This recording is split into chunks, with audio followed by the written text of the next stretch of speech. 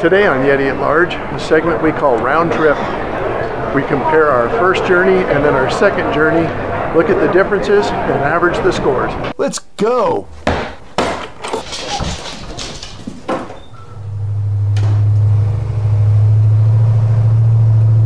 While I wasn't planning on flying round trip on this one, I was planning on driving home from the East Coast.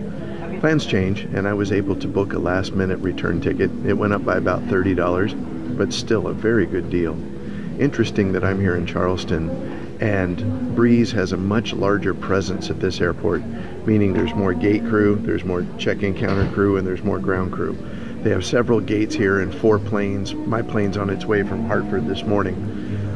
Phoenix is a larger airport, less underserved, which the Breeze model is looking for those high volume, point-to-point, underserved routes.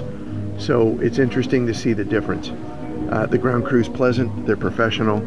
I was able to get right through baggage check-in, and I'm here at the gate now looking forward to another flight. Good morning, how are you? Good, thanks. The first thing I do after finding my seat is check my smart tag to make sure my luggage is on board. This guy's my new favorite ramp crew of all time. Look at that haircut. It's like Slash meets the Ramones. Rock on, brother. And I'd like to thank the South Carolina Air National Guard. These are the Globemasters that buzz my hotel every few hours the last 3 days. That's a lot more cabin noise than I've heard previously. As soon as we get off the ground, I'll put the camera away and we'll get a decibel meter.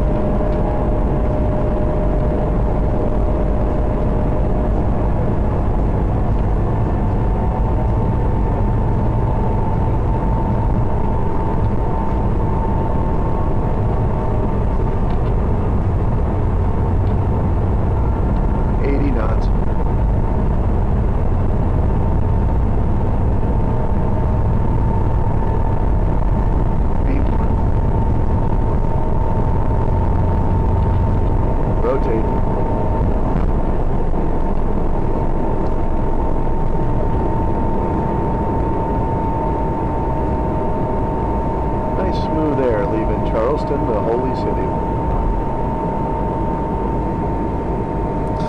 No chit-chat during takeoff. It's a sanitary cockpit, meaning the only communication is focused on flight safety and a good takeoff.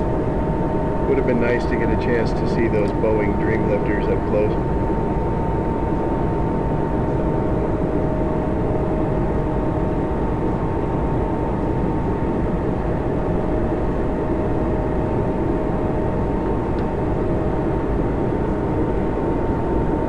Thank you for the flight crew for a lovely view of the Boeing Maintenance and Final Repair Assembly facility.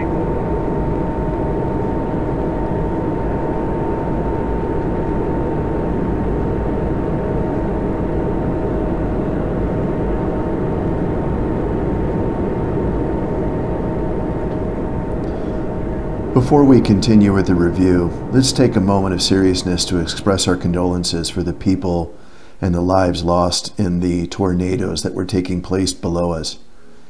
The weather radar showed significant storm fronts, and the pilots did an excellent job of navigating around that to smooth out the air. Little did we know that that storm system was spawning tornadoes in the Mississippi area that would cause significant damage and take lives. One of the things that's interesting when you look at commercial aviation is that the westbound jets will fly an even number altitude. Their flight was scheduled originally, they filed for 34,000 feet, but I believe we adjusted that to 36,000 feet. The eastbound planes will fly the odd numbers, and they say even plus 500 or odd plus 500. You can see here that the FAA VFR rules mandate that planes maintain a minimum separation of 1,000 feet in either direction. We had a very busy flight track today, as evidenced by the handful of planes I captured flying past our cabin windows. Focusing our attention back inside the cockpit, I had the exact opposite experience with the power ports. The USB ports worked exactly like I had hoped, and I was able to keep my phone charged, which was different from the first flight. However, the electrical plug for my computer, I couldn't get to work at all. It would flicker for a moment and nothing I tried helped. I tried the other plugs and same result.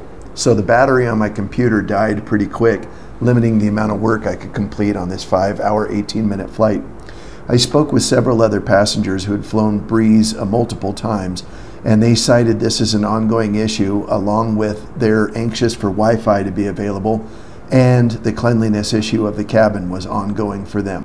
About the same time my computer died, the cabin crew came by and offered me the largest bag of Chex Mix I've ever seen. 3.5 servings per container, more like 3.5 minutes. And I turned my attention to my favorite pastime, trying to find airstrips on the ground below. As we got further west, the clouds parted out, and I was rewarded with a lot of little airstrips along the country.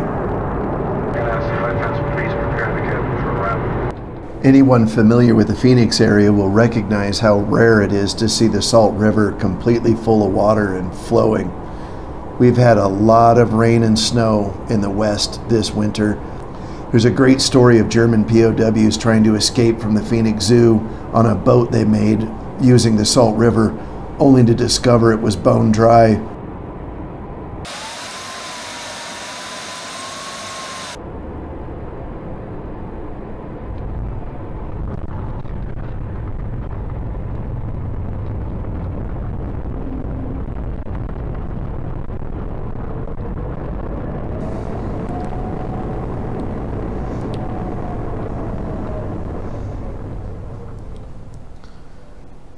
After taxiing around 3/4 of the entire airport, we ended up sitting on the tarmac for a while waiting for our gate to open. Now, we had a total flight time of 5 hours and 18 minutes. It was advertised as 4 hours and 48 minutes, but I do believe avoiding those storm systems was responsible for that. From pushback to wheel stop, our total elapsed time was 6 hours and 9 minutes. And that was the delay on the tarmac. The captain kept us well informed, and I think everybody really appreciated that. It turns out the issue was with a fueling truck. That's another third-party vendor that airlines have to deal with that isn't necessarily under their direct operational control. While we make our way off the plane and to the baggage claim, we're going to get ready to look at the comparison of the scorecards. Again, we're going to look at this flight versus the previous flight and look at the difference. Here we go. My booking experience was tremendously improved the second time. The cost of the flight was more expensive, obviously a last-minute ticket, but it still cost points. Check-in was tremendously improved at the gate in Charleston. Punctuality went down because of the delay on the tarmac. Boarding stayed the same. The ground crew was responsible for that delay, so they bore the burden of most of that experience, even if it is out of the airline's control sometimes. Cabin crew and flight crew stayed at perfect 100s. The cabin experience stayed the same because of the cleanliness issues. The lavatory went up a little bit. It was much cleaner and there was no wait times. The amenities stayed the same because I had power issues, albeit different plugs. Disembarking was much smoother this time, and baggage went up by 10 points because the bags came out almost immediately at the correct carousel. So the second flight got a total of 93.46. That's an increase. Average the two out, and the round trip score is 92.69. That's still an A+ airline. I'm very impressed with Breeze, and I'll be keeping a keen eye on their progress and their growth. Their fares are very low, and improvement in any one of these categories can come, but they'll be spending money to do it, which will translate into higher fares. As long as safety stays first and foremost, and Breeze makes incremental adjustments to create efficiencies without spending a lot of money, I think they're on to a good formula. I'm anxious to see how they can expand into other underserved markets and create some more point-to-point flights for the average traveler. Thank you so much for tuning in. Please like, subscribe, share this channel with a friend, and leave a comment below. And remember, the show goes on.